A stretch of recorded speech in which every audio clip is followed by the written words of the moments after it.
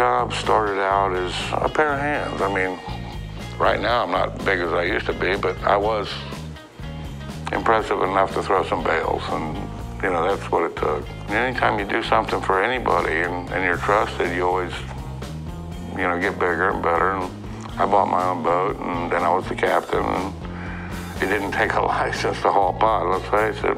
I did everything.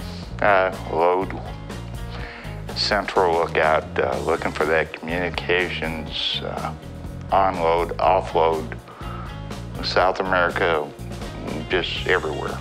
I mean, it always changed. I run a boat into Colombia one time, and I ain't never been nowhere. Here I am, off down there in Colombia, hunting a load of pot. And a lot of times you'd accidentally get two loads coming in the same night.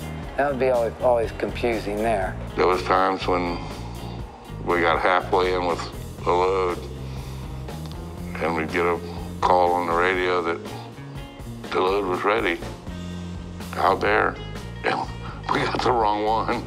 In the beginning, they'd bring it right into the fish houses. They would just unload it right at the dock like it was nobody's business. But then, as people caught on, then they had to start sneaking it around a little bit. They'd go out to sea, pick up a couple 1,000 pounds, bring it into one of the islands, offload it, wash their boat, bring their boat right up to the trailer and put it in front of their house. We did anything and everything to get it through. We'd come in with airboats sometimes, come in with little boats. We'd take a motor home and take a chainsaw to it and cut the whole inside out of it where it'd hold more.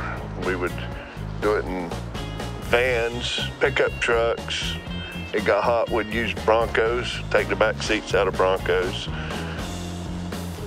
Anything it took. They load pot by the carloads and bring it right by that road out there.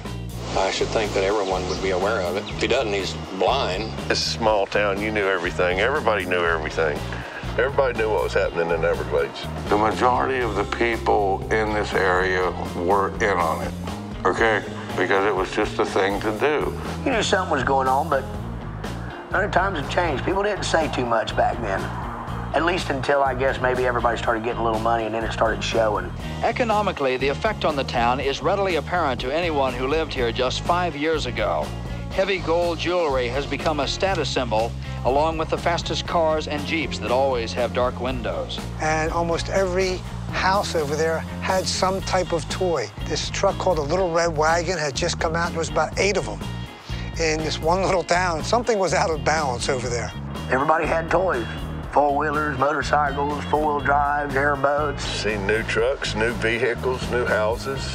Money was flying. Oh, immediately it made idiots into millionaires.